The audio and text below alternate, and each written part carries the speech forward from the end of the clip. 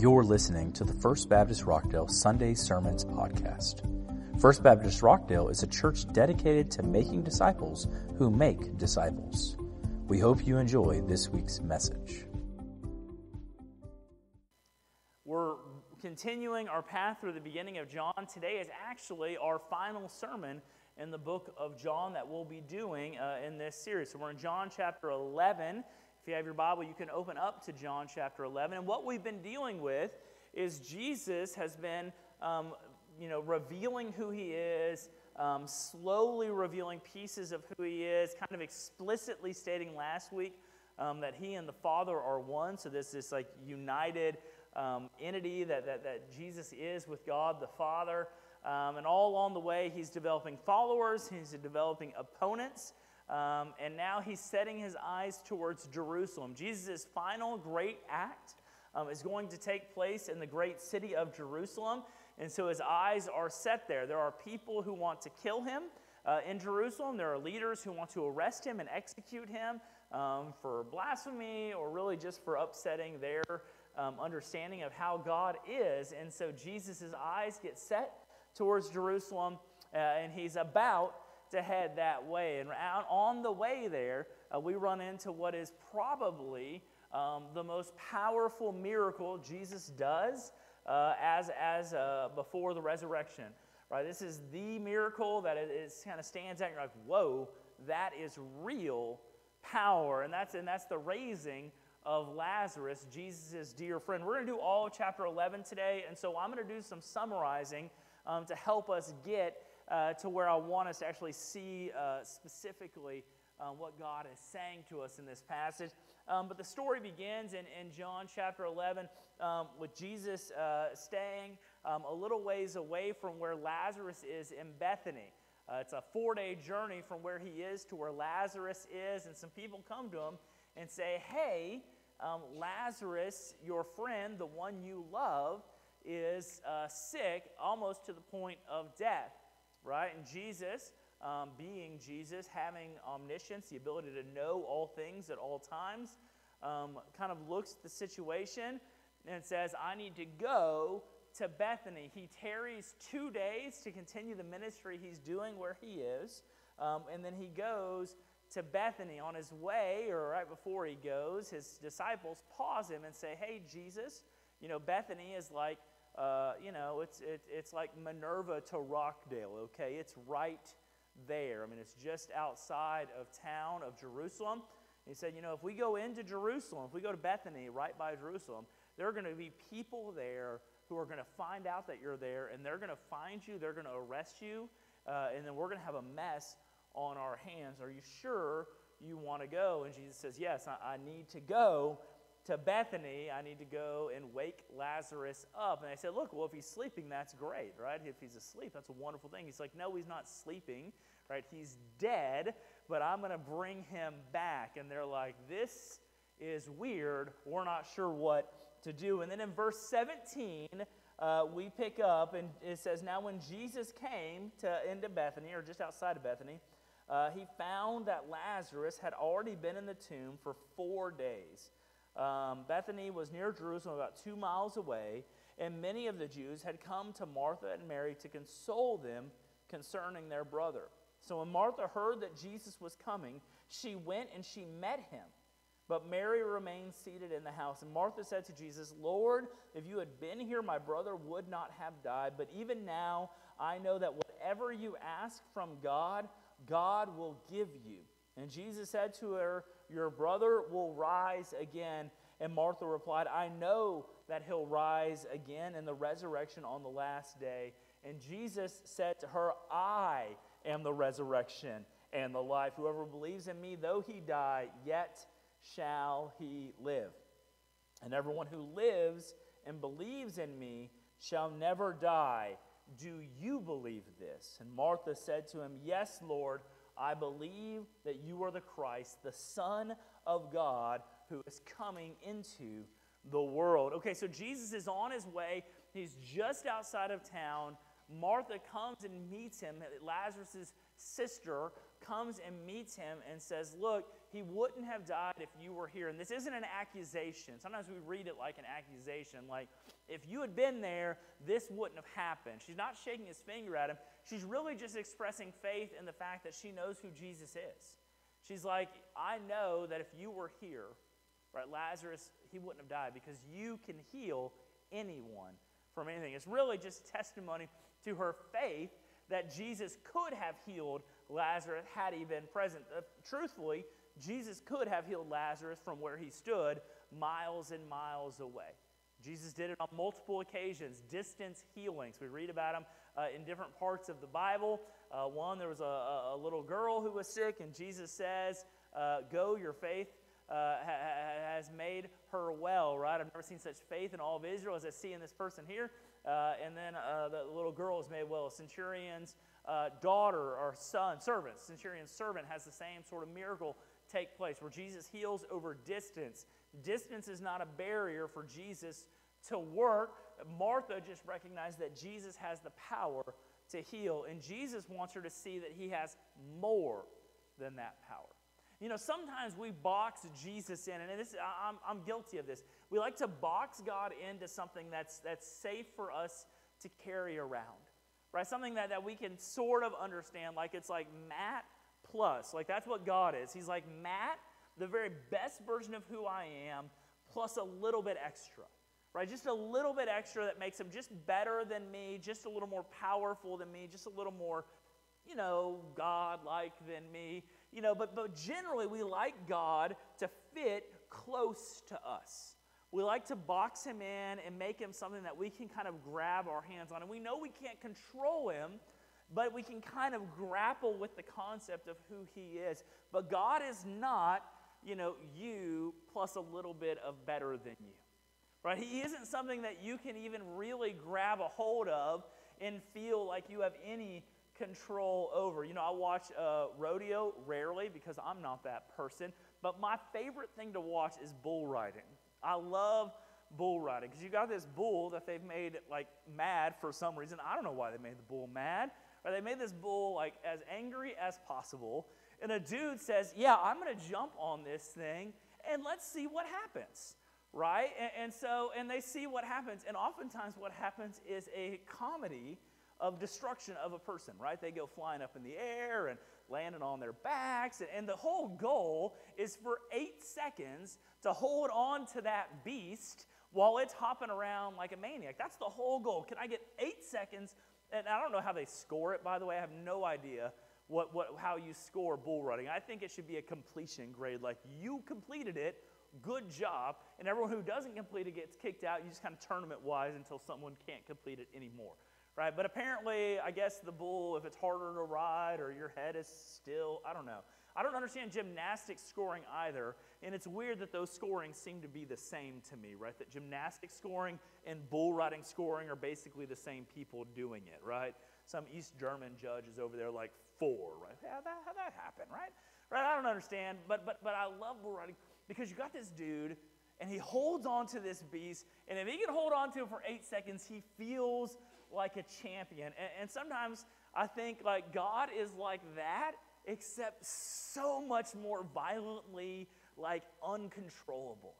And we like to think that we can just grab onto him and just like hitch a ride like he's a domesticated horse. Like he'll go where we want him to go. And the truth is, God is in control of where he goes. Right? God is so much more powerful than we like to think. He's not the boxed-in, safe, domesticated version that you see. He's the angry bull, right, that's been caged up, which we wouldn't even be able to be caged up, that if you dare to hop on, you're never making it half a second. He is uncontrollable. He is massive, and he is powerful. And Martha comes out there and says, I know you could have healed him, Jesus, because Jesus, I've seen it. You're like man plus healer. You're like this man who can also do healings. It's an amazing thing that you have. You're this plus that. And I know you could do it. I know you could do it. And Jesus wants her to see, like, I'm not just that. And I'm not just like a really, really skilled doctor. Like I can bring the dead to life. And in fact, I am the resurrection and the life. Jesus says that life comes through him, and those people who believe in him never die. Right? He says like that your picture of me, your domesticated picture of me isn't right. And I think as a church, we need to grab a hold of that picture just for a second to see that what you think about God, how you understand God, right? He is not your tame figure. He's not some tame deity that you're in control of. My kids are in a play right now, Aladdin. Right, and a lot of us think God is Aladdin's lamp, right? We rub the lamp, the genie comes out, we're Aladdin. We say, God, now that I've got you under my control, I'll ask you to do these things because I know you have power to do whatever it is that I ask you to do. And then when he's done granting the wish, or we pray or whatever, we put him back in the lamp, we throw him in our pocket, we carry him around because we control him. And that is so far from the truth. Right? He's the wild bull. Right? And if you try to get on and take him for a ride, you're going to go places that you never intended to be. And you're going to end up in a position that you probably don't want to be. Right? And so what I'm trying to get you to understand is God is bigger and stronger and less predictable than you think that he is. Right? He's not vicious and vengeful. Right? We have a good understanding of what God can be from Scripture, but he's bigger than your mind can grab onto. Jesus is trying to draw that out for Martha, for her to see, like, I'm not just a healer. Like, I am life. Like, I am life itself. Standing in front of you is life. Without me, there's no life. How crazy is that? Right? To fathom in your mind for a second that embodied in the person of Jesus Christ is life. The idea that there is a sun and that this universe is spinning and that things can live inside of this universe that we live in, Jesus is the embodiment of why that is possible to happen. He is not your tame God. Stop trying to box him in to what you have. And so Martha is like, look, I believe you are exactly who you say you are. And that's kind of where we end up as Christians. Like I don't want to try to grab onto everything that you are, God. I'm just going to believe that you are who you say you are. And so Martha continues on, verse 28. She had said this. She went and she called her sister Mary, verse 28, saying in private, look, the teacher is here and he's calling for her. And when she heard it, Mary rose quickly and went to him.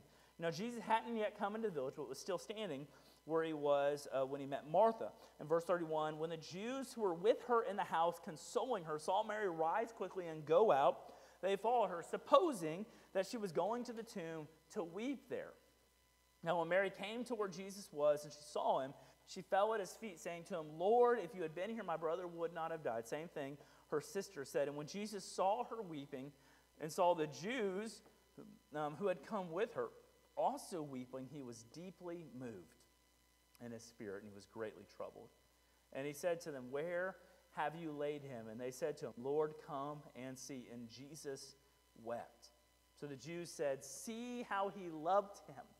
But some of them said, could not he who opened the eyes of the blind man also have kept this man from dying? One thing that I love about my picture of God is that I can include this inside of my picture of God. Right? Like I just painted God as this like unpredictable bull, right? That we have no business trying to grab onto and totally domesticate.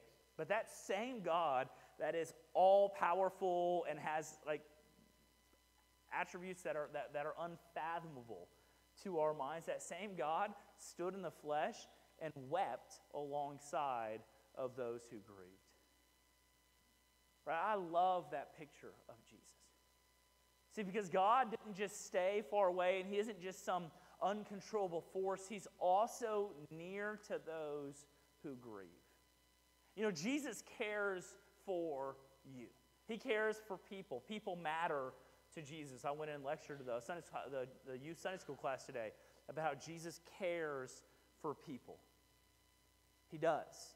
He cares about people. And that means when you hurt, right, he has the ability to hurt alongside of you.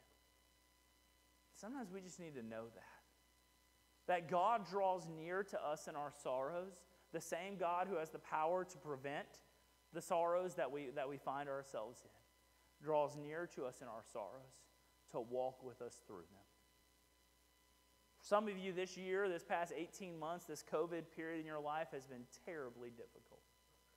You've had a series of rough situations. You may have had your own health complications, friends going through things, right? All of us have been touched by the virus in one way or another, right? Someone somewhere around us has dealt with it to varying degrees. We've lost church members from coronavirus, right? Like, it's a real troubling time that we find ourselves in. And you may stand here today and just be a little broken. I want you to know if you're broken today, it's okay. Jesus sees you where you are, and he can sit with you. Even knowing what he's going to do, because most of you know how the story ends, right? Jesus is going to raise Lazarus from the dead. Spoiler alert, 5 minutes in advance, okay? Like, he's going to raise Lazarus from the dead. He knows what he's going to do. But in that moment, when grief is so great, Jesus sits alongside of them and grieves with them.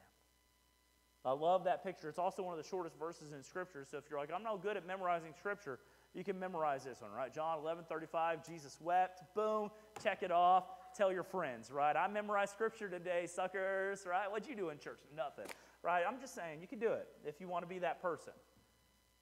Maybe you want to be that person. It's John 11:35, Jesus wept. Okay, I believe in you, church. I believe you can memorize that. I memorized it and put it on my list. Like when I was like, hey, I've got 5 verses memorized. One of them was Jesus wept. Okay, I'm just saying that was one of the 5. Right? It was that Genesis 1:1, John 3:16, and the beginning of the Romans road. 8 right? 3:23, 6:23, kind of at the beginning of the Romans road. That was my first 5. Right? There's also a verse in Ezra, pretty sure Ezra. Because I remember someone told me that Jesus wept is the shortest verse in the Bible. This is free, by the way. It has nothing to do with the sermon. But in the NIV, I was just going through my Bible. Because you know what you do when the preacher's up there just talking for a while. I've been there. Right? You just kind of just like, I got a big book in front of my eyes. I'm like, there's got to be something else in here better than listening to him for a little bit. Y'all would never do that because I'm captivating. But I've been there myself, okay? And so I was flipping through my Bible as a teenager one time. And then, like, there was like a table in the NIV version. I have an ESV now that I preach from, and I don't think the table is exactly the same way. But in Ezra, I'm pretty sure it's Ezra. It's talking about these people came from here to help with this, to rebuild the temple or whatever was going on in Ezra. And there was a verse, and all the verse said was, of Nebo 27, with the number 27. And I was like counting up the characters, like, hey, that's shorter. Right, that's pretty good. So maybe of Nebo 27. That doesn't seem as like theologically significant to me as a verse you can memorize. But if you want to add one more to your lexicon of things you can memorize, you can have Jesus wept, John 11:35, and then wherever of Nebo is in your NIV. Okay, so that's free of charge. Okay, you don't even have to put anything extra in the box when you leave for that. Okay, that was just fully free for you today. Okay, but Jesus is this God who is the resurrection life, this unmanageably, amazingly powerful God, but he's also a God who sits near to us because he cares for us even in the midst of our grief. If you're grieving today, I want you to know God sits with you in your grief, but he doesn't just stay there because God is a God who can solve impossible problems. The problem that is impossible is that Lazarus is dead, and Jesus says that problem isn't impossible for me. So verse 38, Jesus, deeply moved again, came to the tomb. It was a cave, and a stone was laid against it. And Jesus said, take away the stone. And Martha, the sister of the dead man, said to him, Lord, by this time there will be an odor, for he has been dead 4 days. I love the King James version of this. It say, he stinketh. Right, that's the King James for what is going on with Lazarus there. Some of you got your King James out. You're like, yes, it does say he stinketh. Right, that's a pretty good use of like advanced Shakespearean style English to use the word stinketh in the Bible to describe the rotting corpse of Lazarus. Right, but Lazarus has been in the grave for 4 days. 4 days in, things don't smell so great. Some of you had like a possum or a raccoon or a rat die somewhere near you, and you're like, yeah, after a couple days, it gets real ripe. And you think you're just going to wait it out, right? Like maybe the smell will go away, but it gets in the wall and it stays forever. Right? Now that's, again, free for you. Okay, Jesus said to her, did I not tell you that if you believe, this verse 40, if you believed, you would see the glory of God. So they took away the stone, and Jesus lifted up his eyes, and he said, Father, I thank you that you have heard me. I know that you always hear me, but I said this on the account of all the people standing around, that they can believe that you sent me. And when he said these things, he cried out with a loud voice, Lazarus, come out. And the man who had died for 4 days came out, his hands and feet bound with linen strips, and his face wrapped with a cloth. And Jesus said to them, unbind him and let him go. What a powerful miracle. Short of the resurrection of Jesus Christ, where he raised himself from the dead, the most impressive miracle on my accounting that Jesus ever did. Goes to a cave of someone who is long since dead. This is not a resuscitation. This isn't you come in afterwards, you pound on the chest a few times and get the old ticker going again. This is a man who stinketh in the grave, and Jesus walks up and says, come out. And Lazarus immediately comes out. Right? What a crazy display of that power that Jesus tried to get Martha to grab on at the beginning of this passage. He shows it right there. And in that moment, all of our eyes should open up and be like, oh, he's bigger than I think. Because we don't think that, right? We still, like when we have big problems in our lives, we still go to ourselves for solutions. We still dive deep into ourselves or into our peers for solutions. And then at the end of ourselves, when we run out of ourselves, we say, well, I guess all we can do now is pray, which is basically surrender. Right? That's what we feel when we say, well, I guess all we can do is pray now. God, tried everything else. I guess we'll ask God. This is the same God who brings a long dead man back to life. And then we say, like as a throwaway, well, maybe we'll pray now. I'd like to encourage you to flip that a little bit in your life. When you encounter a difficult situation, stop thinking, get on your knees and pray. Right? Don't solve it. Don't work solutions. Don't manipulate the situation so that you can make something out of it. Stop, pray. Then allow God to do what God can do. Right? There's an opportunity for us to just see the power of God displayed, but sometimes we're so busy avoiding that. We're so busy not wanting God to work because we want to work.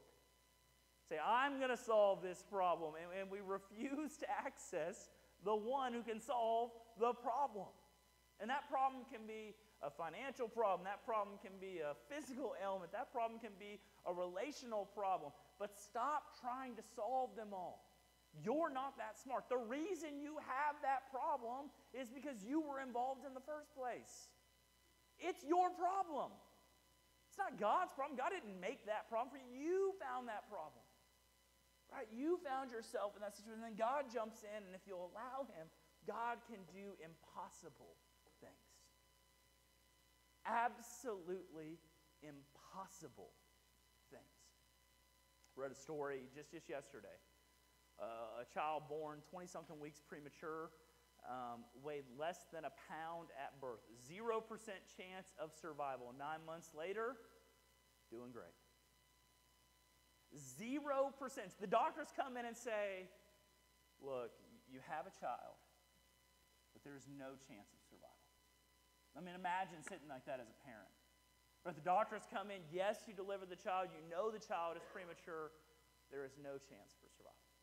I just want you to know, enjoy the day or the 2 days or the week that you may have with your little one, because those days are going to end imminently. Right? And so what does that family do? They go to God. They call their friends to go to God. 9 months later, we have a child with a 0% chance of survival, still hanging in, doing just fine. But what an amazing miracle-working God we have. But sometimes we don't go there, right? We hear a 0% chance of survival, and we say, how can I fix that? And so what we do is we get on Google, and we look up, how do I take a 0% chance of survival and turn it into a 1% chance of survival? And we find some doctor somewhere that crushes up essential oils and rubs them on your baby, because that's magic. Some of you are essential oil people, and I understand that, sort of. But it doesn't heal everything, okay? Your frankincense, I mean, the only time I heard about frankincense my whole life was in the Christmas story, and then all of a sudden, it was everywhere. It was everywhere. Like 10 years ago, just all of a sudden, frankincense was discovered. It's the cure for every ailment in the world. Right, but you go online, you find the doctor who tells you, walk backwards and spin around in a circle and put this oil on it and, stop this and do that. And we go through all the things and we think maybe that will solve the problem, but you're still running with the 0%. No, stop that. Go to the one who can do the unthinkably impossible thing. Jesus raises Lazarus from the dead. Lazarus comes out of the grave. There's a whole sermon to be made on the fact that Jesus unbound Lazarus, said, take those grave clothes off and let him live a new life outside of those things. Some of you have been raised to new life. Everyone went through the baptistry once upon a time, buried with Christ in baptism, raised to walk in newness of life, and you never took off your grave clothes. You're still walking around in the same nonsense you were wearing when you went into the baptistry. Right? You still got the same sins, the same problems, the same issues. That's not today's sermon. I just want you to know if that's you today, take that stuff off. There is life to be found outside of it. You're not called to live what you were before Jesus raised you to new life. Lazarus never put those clothes back on again, though I guess they were dressed on him again years later when he passed again. Continuing on, though, the story continues, and it says, many of the Jews who had come with him, verse 45 says, and had seen what he did, believed him, but some other ones went to the Pharisees and told them what Jesus had done. Tattletales, these people. And so the chief priests and the Pharisees gathered the council and said, what are we going to do? For this man performs many signs, and if we let him go on like this, everyone will believe in him. And then the Romans will come and they will take away both our place and our nation. Their concern is that Jesus might be who he says he is. And if he is the Messiah, come to overthrow the Roman government, the Romans are going to hear about it. They're going to come in and they're going to take away the Jewish nation, the nation of Israel. Judea will be wiped from the face of the earth through the great power of the Roman Empire. And their position, they have some prominence because Rome allowed them to have some prominence. And they said, and our position will be taken from us as well. And then the wise high priest, maybe not at this time, but will be at another time, Caiaphas speaks. And he says in verse 49, you know nothing at all, nor do you understand that it is better for you that one man should die for the people, not that the whole nation should perish. He didn't say this of his own accord, but being high priest that year, he prophesied that Jesus would die for the nation, and not only for the nation, but also to gather into one the children of God who are scattered, so that on that day, so from that day on, they made plans to put him to death. Now guys, I want to really sit here just for a minute. The chief priest looks at the situation, and the fear they have is that their position is going to be taken from them, and that their nation is going to be taken from them, not by Jesus, but by the Romans who get mad that Jesus becomes this Messiah king. And Caiaphas, who is not a believer in Jesus, has no faith in Jesus, says, guys, I know what we need to do. We need to stop worrying about the Romans. We need to stop worrying about everyone and what they say about him. We need to kill Jesus. Because if we kill him, we save everyone. Right? If we kill him, the nation remains. And he says, and it's better for one man to die than for a whole nation to perish. And he doesn't know it, but he's absolutely right. That is the gospel message. It is better for one man to die than the entire world to perish. That's what Jesus did on the cross. One man died so that you and me and the entirety of creation would not perish. It's amazing how non-believers can speak such truth about God. Caiaphas didn't know that he was proclaiming redemption through Jesus Christ. He thought he was pragmatically saving his position and the position of those people who he loved on the high council and the Sanhedrin in that time period. But he's absolutely right. The greatest work that Jesus did isn't raising Lazarus from the dead. The greater work that Jesus did is exactly what Caiaphas pointed to. That he would die for the sins of the entire nation. Christ alone is that worthy sacrifice. That is the great part about Jesus Christ. That's the part that should blow our minds open and think, oh my goodness, that he alone is a worthy sacrifice, that his great work is not miracles, it's not teachings, it's not wisdom that you can glean from him. His great work is being a capable, atoning sacrifice for your sins. Because, see, your sins drive you to hell. It's what they do. That's where they take you. They drive you straight there. And Jesus intervenes on the way and says it's better for one to die for all than for all to die lost in their sin. And so Jesus died on the cross for your sin so that you could receive eternal life. And not just your sin, but my sin and the sin of the people on either side of you as well. Praise God that Jesus is a worthy sacrifice of atonement. He's bigger than the miracle of raising the dead to life because he raises those who are bound for perdition to glory forever. It is the great gift of God revealed in the face of Jesus Christ. That is the God that we serve. That is Jesus Christ. Jesus cares for you enough to do that which is utterly impossible. Not just miracles in your life today, like the little child who with a 0% chance of life who's now living happy, healthy 9 months later.